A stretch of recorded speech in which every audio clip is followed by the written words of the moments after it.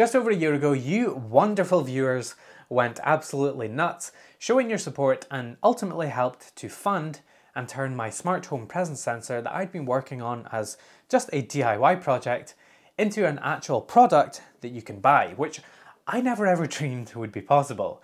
But now, 1 year later, we have another new presence sensor that we're adding to our lineup that I can't wait to show you. Our new millimeter wave sensor, the Everything Presence Lite, is a more affordable presence sensor for Home Assistant. So a lot of the feedback that we were getting with the Everything Presence 1 was people asking for a more affordable version that could work alongside the one that perhaps didn't have quite as many features or as much range for smaller spaces, or maybe they just wanted to experiment with millimeter wave to see if they liked it or not. I think millimeter wave is really cool technology and we are just scratching the surface with it, and I just want everyone to be able to try it out and see how cool it is for themselves. So that's why I really wanted to make the Lite. It uses millimeter wave to detect motion in a room, and because it's millimeter wave, it's capable of detecting a much smaller movement than, say, a regular PIR does, meaning that you won't need to sit in your office and wave your hands around like this to get the lights to come back on. It's also got a built-in light sensor like the EP1 does, so that you can read the light level in a room and use that in your automations alongside the motion to decide whether the lights need to come on or not. The millimeter wave sensor we ship by default with the Lite also supports zones and is capable of tracking 3 different targets at the same time, meaning you can create different areas in a room and automate depending on where you are in that room. That's right, you can pretty much do real-time tracking of a person around a space, which is really cool. Slight side note, I know I'd said the Lite is our new sensor, but it did technically come out a few weeks back, but I kind of didn't want to do a video then as they all sold out really fast and I didn't want to make a video about something you couldn't even buy yet. But now it's back in stock as of this video releasing, so right now it came back in stock and hopefully we will have a good amount of stock for those who want to grab one. And it goes without saying that this video isn't a review or anything like that. That would be a little silly, but more just to show the features and kind of show what we've made. But there are some great reviews out there already from Smart Home Junkie, Bearded Tinker and Digitally Refined if you're looking for some review content. The other big thing I really wanted to do with the Lite was to make it compatible with several different millimeter wave sensors, which you might be like, why would you want to do that? Surely a millimeter wave sensor is a millimeter wave sensor, no? Well, there are actually a lot of differences between millimeter wave sensors, and not all sensors are created equally, and actually some sensors are just better suited for different tasks, either for static detection where you are sitting really still, or zone tracking or heart rate detection, longer distances and so on. So I really wanted to make the Lite compatible with different sensors so that if the one that we ship with the Lite isn't quite what you're looking for, you can easily change it out for a different one that is. And we made it compatible with 5 different sensors. The SEN0395, which is the DF robot one that we use in the EP1, the Seed millimeter wave light, the Highlink LD115H, the LD2410C, which is really popular, and the LD2450, which is the one that we ship by default inside of the Lite. It's also pin compatible with other sensors like the Seed 24 GHz, the Seed 60 GHz, and various other Highlink sensors, but I haven't tested the software on them yet, however, no reason that they couldn't work with them. So let's say you buy the Lite, but you're less interested in zones and you want to monitor heart rate instead, for example. You can swap out the sensor that we ship with the Lite for the Seed 60 GHz heart rate module and you're good to go. It also means that if some new sensor comes out in the future, there is a chance that it can be replaceable with, and you can re-add it into the Lite, unlike if it was soldered directly to the board. Some other features are that it has USB-C for power, of course, or there are optional 5-volt header pins on board if you want to use those instead. And we also got rid of the need for that jumper pin to switch between them, which is really nice. And then there are also 4 GPIO pins like before, if you want to add your own additional sensors and expand the Lite. Max range for the included millimeter wave sensor is 6 meters with a 60-degree angle. Be aware, by the way, about sensitivity differences at that max range, and you can track up to 3 targets and add up to 4 different zones to track those targets in.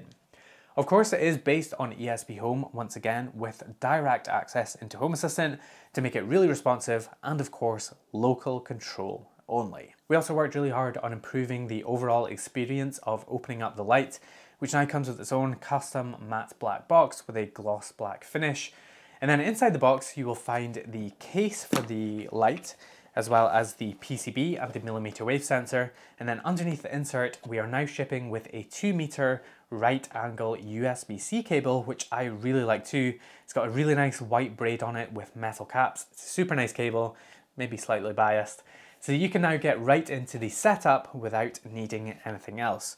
And actually, speaking of the setup, you will find the QR code right on top of the box as you open it, with the URL underneath for you security conscious people that will take you through the setup guide, which will walk you through getting everything set up and installing the latest firmware and adding it to Home Assistant. Once you've got it added to Home Assistant, you will see a bunch of entities, including motion detection, light level, distance and LEDs, that sort of thing.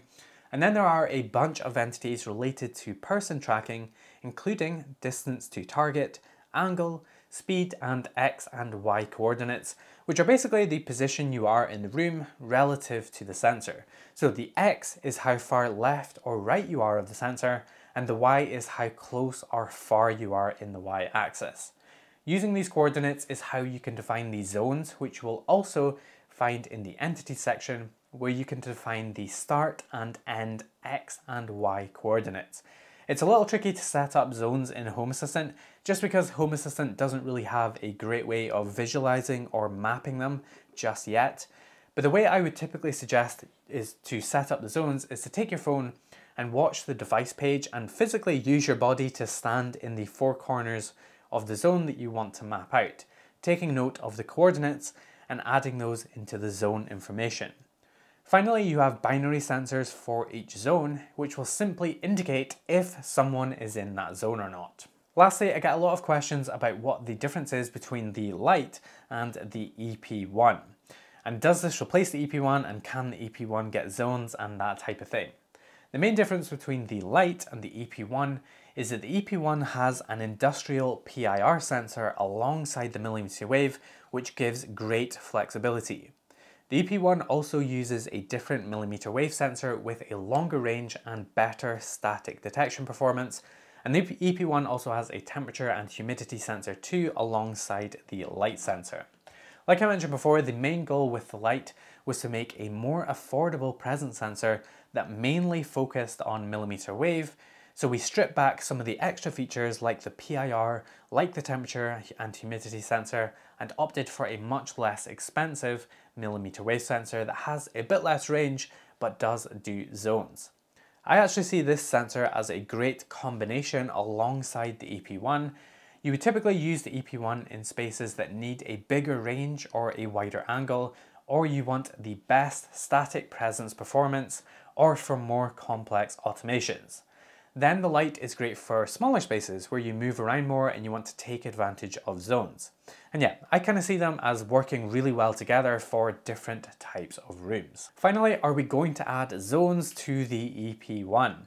That's a question that I get asked so much now, and the DF robot sensor that we use in the EP1 isn't capable of zones in its current form, but we do have some things in the work currently that we aren't quite finished with yet. But please remember what I mentioned earlier about not all millimeter wave sensors being equal, and the EP1 sensor is insanely good at static detection at a distance. So yeah, I think they work really well together, and yes, we are getting more EP1s back in stock too, along with the upcoming Pro, which I am so excited about. And that's about it for this video. If you would like to buy an Everything Presence Lite, then we are releasing the latest batch of them alongside the release of this video. And I know so many of you have been waiting for them to come back in stock, myself included, after you were buying them in the first batch, and so now you can. Thank you so much for the incredible support over the last year and a little bit since we started selling the EP1. It's been just absolutely amazing and just a really fulfilling thing to do, and not something I ever imagined in my wildest dreams I would manage to do, and have so many of you buying the stuff we make. That is just so amazing. I just want to keep making really cool products that are number one, local control, and number two, work with Home Assistant.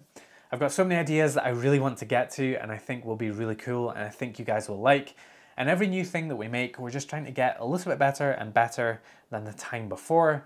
So thank you so much for trusting me and giving me the opportunity to do that. And as long as you guys are still watching and still supporting and still liking the things that we make, we will keep doing so. It's been a wild 1 year and I'm so grateful to each and every one of you. Thank you so much. I really do mean that.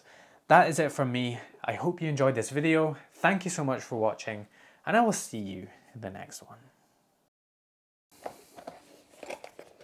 Oh, you know what, actually, I should put like a little mark in this box so that if you're still watching at this point and you see me putting this mark on this box, you'll know that this was the exact one that you got that I used in this video, and that would be really cool.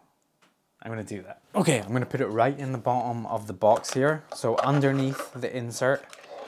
I'm not gonna tell you what it is because then we'll get lots of people trying their luck, but if you get the box with this mark in the video, send me an email and I'll send you another light. How about that? It's difficult to get in here. Okay, so if you're still watching at this point, if you buy a light, check in the bottom of the box, and if you see the mark that I've left on it, this is gonna be the only one with this mark. Send me a photo of it in an email through the website, and yeah, I'll send you a free light to go along with this one. Have a great day, everyone.